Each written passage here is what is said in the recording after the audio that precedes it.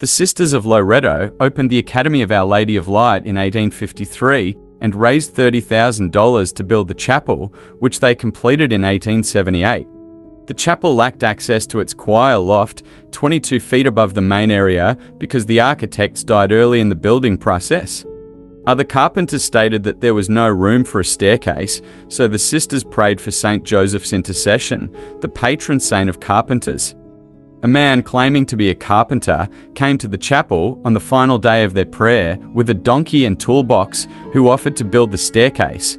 He completed the staircase within a few months, but disappeared before they could pay him. The staircase was built with wood and materials not found in the area, making it ahead of its time, and had 2 complete 360-degree turns, built without nails, screws or glue, but with only square wooden pegs.